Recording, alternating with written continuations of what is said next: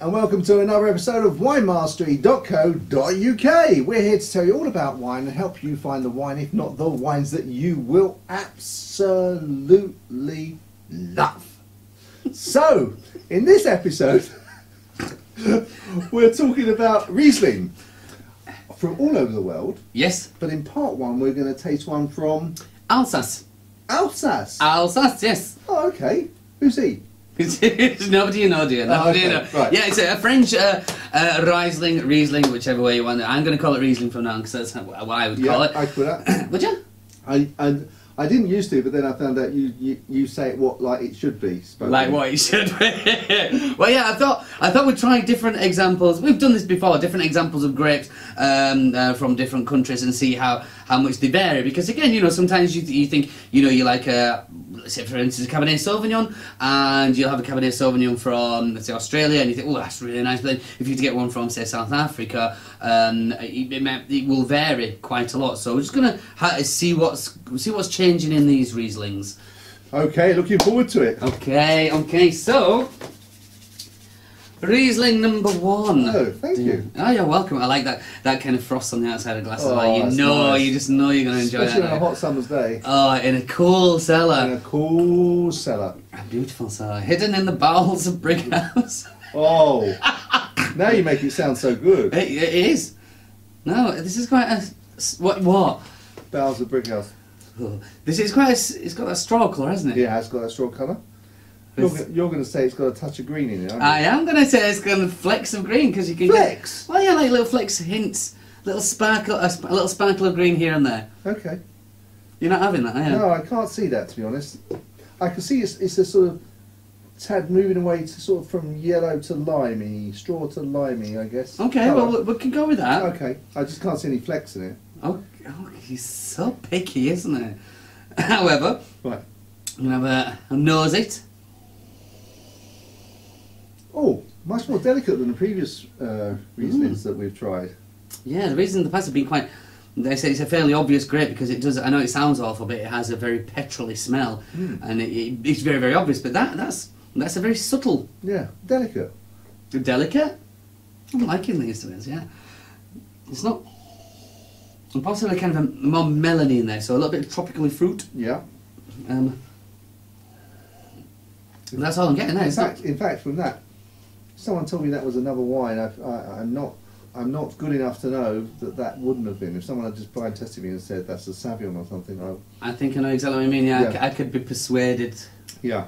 If somebody told me that was a Sauvignon, Yeah. you'd have that in your head and you would. Yeah. It's probably only because we know it's reason that we're picking out those or trying to find those. Yeah. Maybe it's from the Alsace. Maybe that's Their style. their style. Yeah. Well, that's what this video is about. It is. So let's have a go. Okay.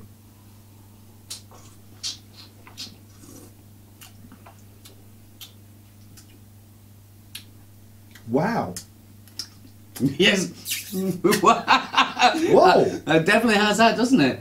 Yeah. That is That made me clench my buttocks.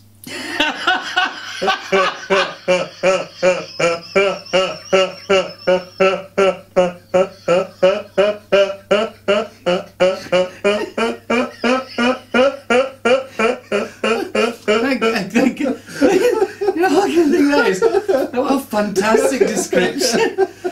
I'm going to use that with my customers next time. This Riesling is butter clencher. See, I don't think I've ever heard a wine described as a butter clenching. But I know what you mean. It's definitely... The acidity in there is really, really quite sharp and harsh, and in fact, really quite like a zestiness that really kind of catches you. It reminds me of like you know those green apples, those really sourish ones. Yeah. That one that really that make your eye twitch a little bit. Yeah.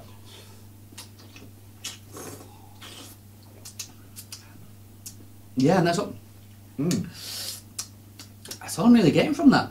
But I guess there are lots of people that do like that. They love the sourness and the crispness of it. It definitely kind of wakes you up. It's all right. I think this is a good wine. It's just probably not a wine I would choose. Just a bit too harsh. I could see this perhaps being drunk with a meal? What would you? I think you definitely have to. I wouldn't be one that I'd sit down and just sup away at, because it's just for me, and I can already feel.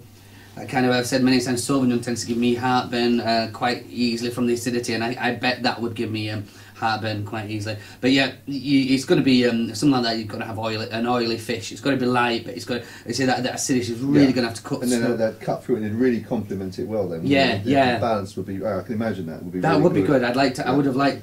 Well, we haven't got any oily fish. Imagine. But you know, I think that would work very well. But as it is, as it stands, I'm not saying it's bad wine. It's just not one that I would choose to drink a bottle of. I couldn't. It's even like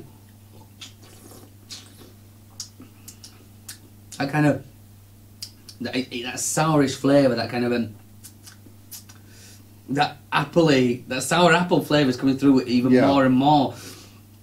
Which I suppose in itself is quite a magic thing, but it's not something I would choose for drinking. And I tell you something that's not really, as you just said earlier, if that was put down to me as a blind tasting, I'd probably struggle to recognise that as a Riesling. Yeah. It's a very, very subtle Riesling flavour in there, but nothing. I still look at your glass, don't I, all the time? You do? I do. Funny enough, mine's frosted, yours not. Yeah, what's going on with that? I don't know. Because I'm so warm. Probably, yeah. So hot. Hot-blooded, obviously. But no, I mean, as the first one? First one, as I said, it's very nice. I think that would be certainly a wine I think of accompanying something that I needed it to, as you say, oily fish or some of this you needed to cut through. But it's nice, but for me just a little bit too butter clenching. Thank goodness. But people that like sour apples and really enjoy that, and there's a lot of people that do. Yeah, that's right.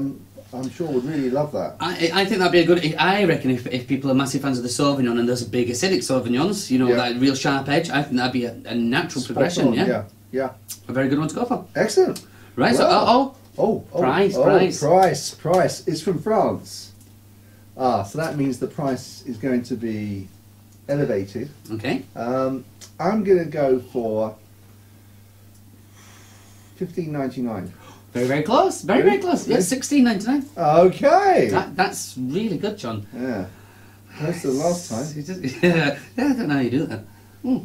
I don't look at the bottles, honest. You never did. I don't.